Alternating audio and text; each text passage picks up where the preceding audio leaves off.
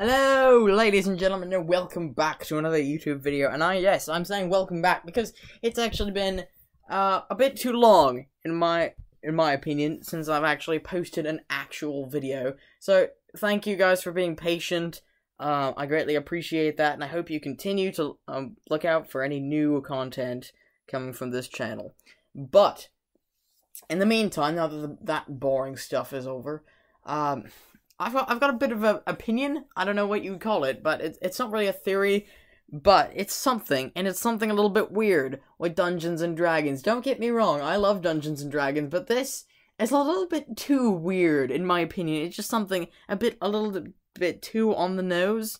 So today we'll be jumping into how all the frogs in Dungeons and Dragons are evil. So let's start out with the obvious thing, the frog. Also, the giant frog and the giant toad. Now, all of those things are unaligned, meaning that they are essentially not good or evil. They're just like, they're wild creatures. They don't have to pick a side. They don't quite have the intelligence to quite pick a side. And they don't have the intelligence to do, quite process things the same way a human would. Or a humanoid would, that is.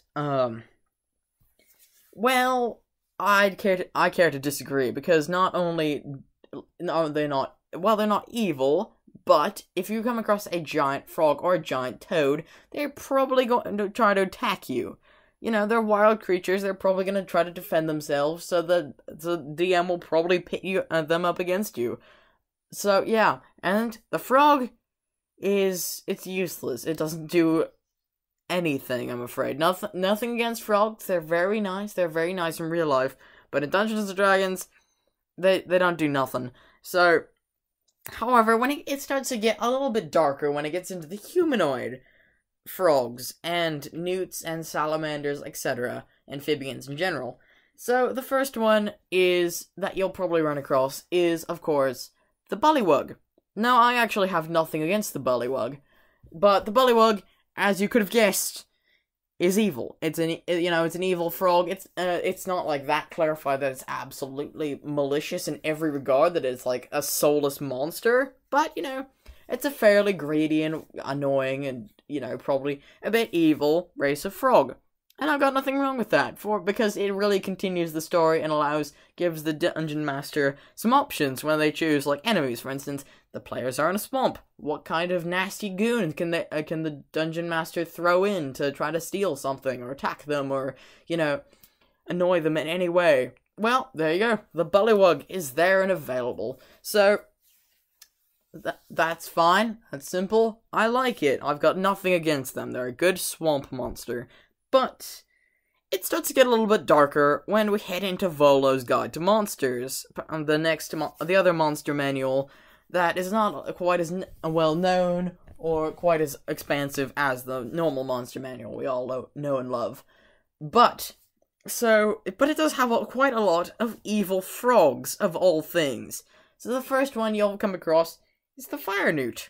Well, let's talk about the Firenewt for a bit. The Firenewt it's kind of like this orange, large, it's not large, it's a medium-sized, orange, salamander-like creature.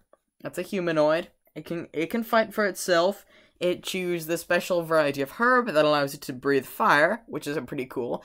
And they live in geysers, and have an immunity to fire, and, like to be in, like, nice, moist, geyser-like areas to keep themselves warm.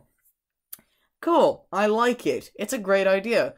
However, the Dungeons and Dragons team seems to go out of their way to make sure that you know how evil these things are. So let me just quote here for a second, and this isn't even all of it, but quote, Firenewt society and culture are based around the worship of Imex, the Prince of Evil Fire. The veneration of Imex leads Firenewts to be aggressive, wrathful, and cruel. Firenewt warriors of Imex teach that by demonstrating these qualities. A Firenewt warrior in combat can become touched by the Fire Lord and enter a nearly unstoppable battle rage. Well then, that sounds like a very pleasant race. And not only is that just a little bit extreme for an evil race, but it even goes on to say things about pillaging weak villages and sacrificing innocents to that fire god of destruction. Now, not even goblins get that bad of a reputation. They just run around and be annoying. But these things, the Dungeons and Dragons team seems to go completely out of their way to tell you these things have absolutely no shred of good in them, and you will have to fight them if you come across them. In fact, there's even a quote at the very top saying, "'Tis always a fight to the death for them, so 'tis is one for ye." Now, if that seems almost a bit too on the nose, and that's not even the only monstrous frog in the Volo's Guide to Monsters. No, it's not the only one. Allow me to introduce you to the wonders of the froghemoth, which you can find, like, literally, basically on the next page after the flail snail. So, now, essentially, the froghemoth is a giant, big, kind of aberration monster. Its size huge, so it's very large, and it has 4 tentacles, an enormous tongue, and several kind of eye stalk things protruding from its noggin. It will naturally attack you on sight, and it has an intelligence of, wait for it, a whopping 2. So no, it's not very smart. That 2 is out of 20.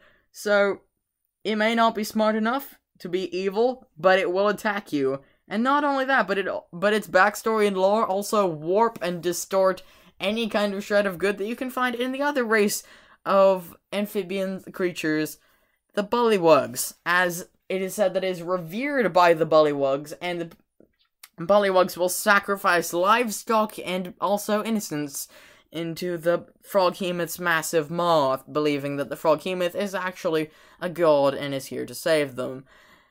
Well, that's also a bit much, but that's not even the worst of all that Volo's Guide has to offer for the frog and the amphibian races. Allow me to introduce you to the Grung.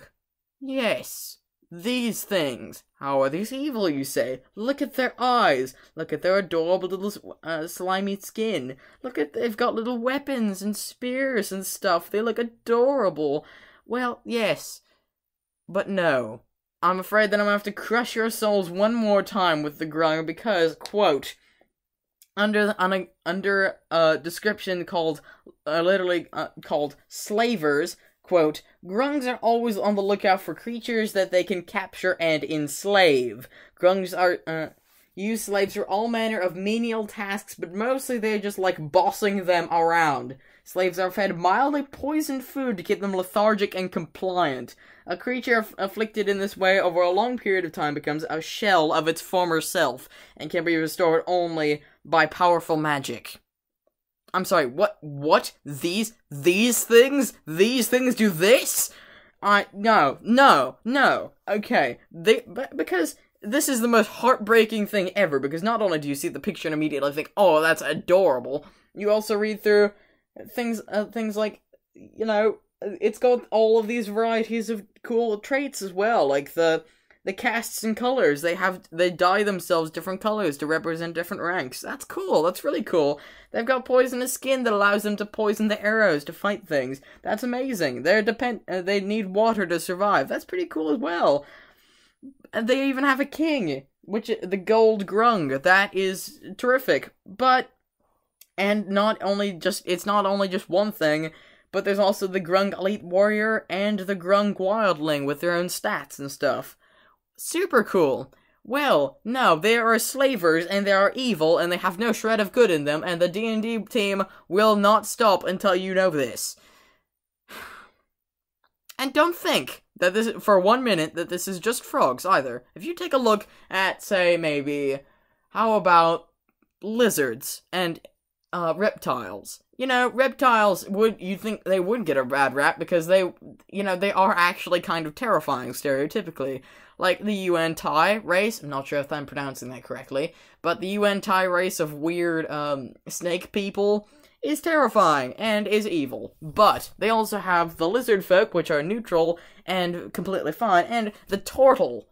Yes, the turtle, which is the most adorable and innocent race that D&D basically has to offer. Like, that's their whole thing. They are completely innocent and mean no harm to anyone. You cannot really find an evil turtle out there. So, what do they have against frogs? Yeah, not a single good frog in the entirety of D&D, and today I'm campaigning for that to change. I think that we should have one good race, at least one, so hashtag one good frog. Because it's about time we get a nice race of amphibian creatures that isn't going to attack things, or enslave people, or sacrifice them to fire gods. So, I've actually included it in the link in the description down below if you want to go see it. I've also included my own created race stats for the Firenewt. Do with that what you will. You can be an evil character with that. That's fine. But I also like the idea of maybe there's a different clan of Grung that oppose the idea of enslaving people and are actually like commune with nature and like use the powers of magic to protect people and nature and things like that. That would be a great idea. Or maybe some kind of like clan of bullywugs that do the same thing. Like something like that would really redeem the frogs and things like that of the D&D universe. So yeah, that's about it. I think we need some good frogs.